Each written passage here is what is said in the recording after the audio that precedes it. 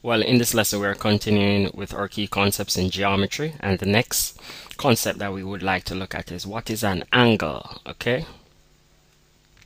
Now, an angle is really the point at which two lines or rays intersect. Another word for intersect is meet. So where two lines or rays meet forms an angle, and the point of intersection, or the point at which the lines or rays meet, is called the vertex of the angle. Okay, now quickly let's look at some quick examples just to see what this fancy definition is talking about. I believe, as usual, the examples brings out the whole concept a lot clearer. So we're speaking about rays. Rays can form angles. So let's look at a quick example here. Let's say I had a ray going in that direction, okay? And let's say I had another ray going in that direction. Now, sorry about that.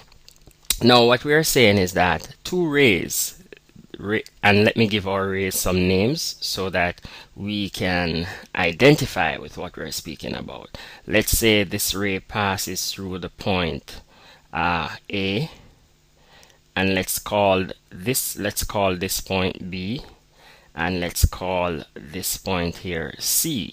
All right, now these two rays shares a common point. Now this point that they share is called the vertex. This word here, vertex. So that point that the rays share is called the vertex. All right, now each ray forms a side of the angle. All right, so here let me change my color. Let me use a blue. So ray AB forms, so the ray AB forms the side, a side of the angle. So this ray is a side of the angle. The ray BC also forms another side, because this angle would have two sides, okay?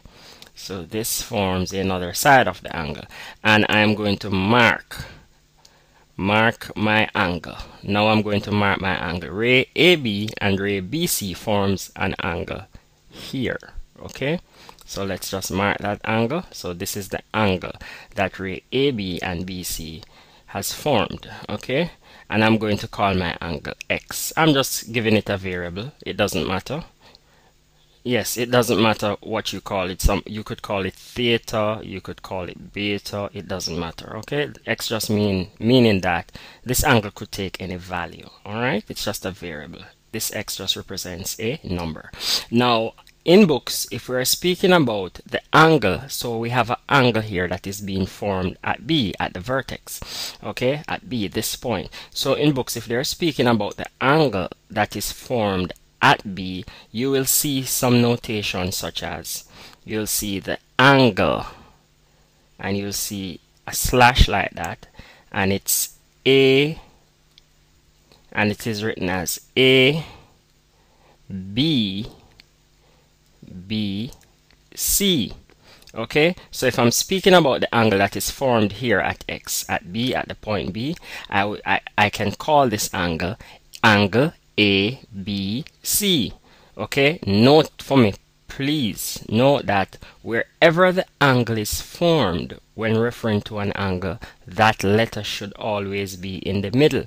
Now if you notice, the angle is formed at the point B, hence I have B in the middle.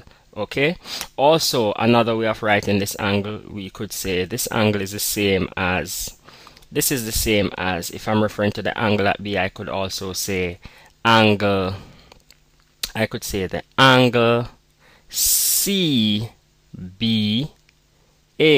Okay, so I could name the angle starting from the point C, and I could say CBA. So it really doesn't matter which direction you go in. What is important is that at the point at which the angle is formed, that letter is in the middle. Okay, so good.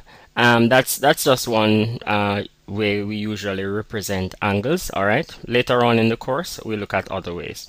Other examples of angles, we spoke about lines, that lines can form angles also. Let me just change this color quickly. So let's say I had a green line running in that direction, okay? And let's say I had, let's say I had a red line running in that direction, okay? And let's say I had a purple line. Let me use a purple. Let's say I had a purple line running in that direction. Oops, sorry. Let's say I had a purple line running in this direction. That's ugly. Sorry about that. Purple. Let me choose a color purple. Yes, so let's say we had a purple line running in that direction.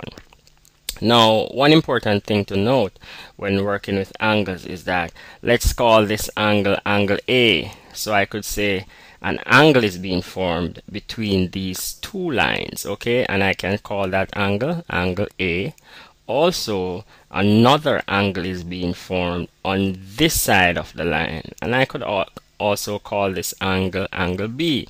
So right here I have an angle being formed between the purple and the green line, and also on this side, on the right side, and an angle is also forming down here between the green line and the orange line. So we could call this angle angle C. And finally, we would have another angle being formed here between the green and the orange, and we could call that angle D.